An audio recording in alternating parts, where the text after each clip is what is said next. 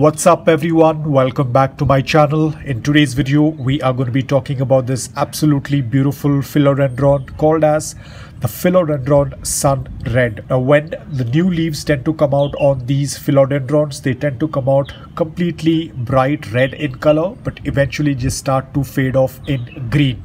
So this is a couple of weeks old, so you can see there is still a little bit of reddishness on the leaves, but eventually they will start to fade like this and then they will turn completely green like this.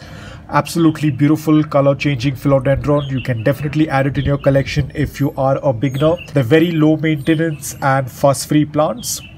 So let's start off with the light. Now because they have this beautiful color, they prefer a good amount of indirect bright light.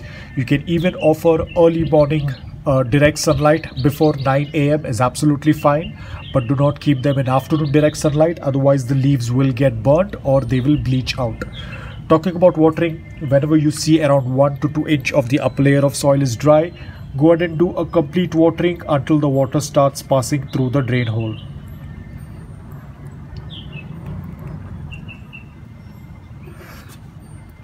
They do not like to be sitting in dry soil for a very long time. Philodendrons are not drought tolerant plant. These are tropical plants that prefer warmer and humid environment. Not extremely humid, but average humidity is absolutely fine. They will do well in a temperature that is between 18 degrees Celsius all the way up to 35-36 degrees Celsius.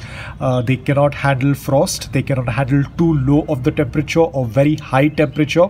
They are more of a plant that tends to grow in their tropical environment, which is warm and humid. Summer is their growing period. Winter is their, I wouldn't say a complete dormancy, but they tend to slow down their growth. So during summers you can use any kind of fertilizer, whether it's vermicompost, compost or seaweed liquid fertilizer. Any one can be used, but during winters please don't use any fertilizers. They're not very heavy feeding plants, so once a month during the summer season, which is their growing season, you can go ahead and add some fertilizers. Now Philodendron Sun Red is a self-header. It is nor a climber nor a crawler. It is a self-header. So in order to propagate them, they will start putting out offshoots. You can kind of separate those offshoots. The philodendrons ideally don't get affected with pests. It's ideally the spider mites that tend to attack the underneath of the leaves. So always do a visual check once in 2 weeks or once in 3 weeks. Turn the leaves and check if there is any pest issues. If there is, you'll have to go with the neem oil solution. Philodendrons are toxic plants, so ensure that you're keeping the plants away from the reach of small children and pets. If the leaves are ingested, it can be quite toxic, so ensure you're being careful with that. Now talking about the soil mix, philodendrons prefer loose, porous and well-draining soil mix. So I prefer to go with a mix of coco peat, garden soil and sand. Coco peat is going to retain a slight amount of moisture. Garden soil is going to give the basic nutrients and minerals, and sand is going to make the soil mix well-draining, because they prefer a well-draining loose soil yet which retains a slight amount of moisture. Hence we tend to use coco peat because they do not like to be sitting in dry soil for a very long time.